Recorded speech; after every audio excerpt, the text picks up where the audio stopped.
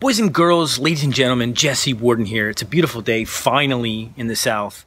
I managed to escape the blizzard in New York by the skin of my teeth. Thank you very much, Amtrak. Tonight, we're gonna verify that we can unit test class-based functions, in this case, static, so static functions that are in classes. I don't promote OOP anymore, but you're gonna deal with OOP code bases. It's the majority of how the world works, so we're gonna be pragmatic, give you useful information. That's how you do that. What are the low-hanging fruits or low-hanging functions that we can actually test? Something easy here, easy win, is roll dice. What's challenging is random. Testing randomness is always difficult. Unit tests that produce random results are actually a bad practice. However, we can do basic math. Simply by eyeballing it, we can say that if math.random produces a number, go down here to node and type in math.random here, it'll randomly produce a number between 0 and 1. If the case resolves around getting a 0, and we multiply that by 20, we're going to get 0 back. Even if the number is significantly low, such as 0, 0, 1, 1, 1, 1, 1, or something like that, even that multiplied by 20 is still going to be significantly low. Round that value, so if we actually copy this code here, place it inside of math.round and see what the results are, we're going to get 0. There's a lot of room here for errors. Our theme of initial state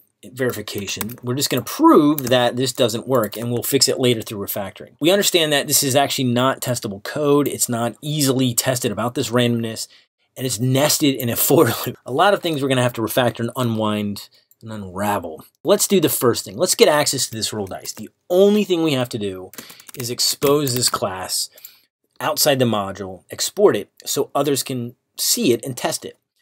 So we're changing one line of code to make our touches on this file as minimal as possible. Scroll to the top. We'll import it along with our get person now. Scroll to the bottom. Create a brand new describe to keep things organized because we're going to start testing person. Now there's going to be a lot of things in this person class, so let's create another describe internally. And all this is going to do is tab to the right. So when you print out to the screen, it'll tab to the right. Keep things slightly visually organized. Prints out person. Let's use a unit test to just explore how the code works. We're not actually trying to run unit tests to prove anything.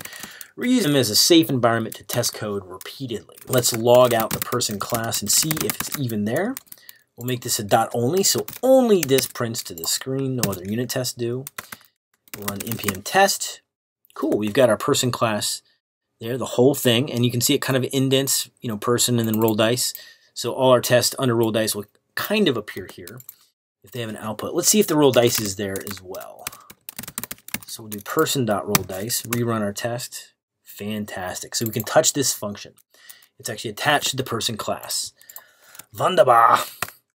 Let's get a number, and let's just validate that rolling this dice roll actually is a number. And I'll change this output here to roll dice. So read it like a sentence, right? Person, roll dice, should return a finite number. And not to sound academic, not nan, nor infinity. So if somebody's reading this, they go, I don't know what finite means. Like, cool, make it simple as possible.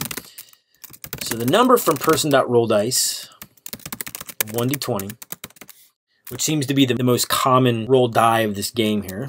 We'll say is finite, number should be true. So does this algorithm actually return a number? Why, yes, it does. Person roll dice should return a finite number, and it does. And just to be crystal clear, we can actually log it out to see what it is. Although it is random, the test will never fail because it's always going to return a number, we hope. And if it doesn't, this unit test is here to catch our back. So 9, 1, right? So it's random. Testing randomness is hard. But we're not interested in the randomness. We're interested in verifying initial state and testing these functions and having a nice safety net.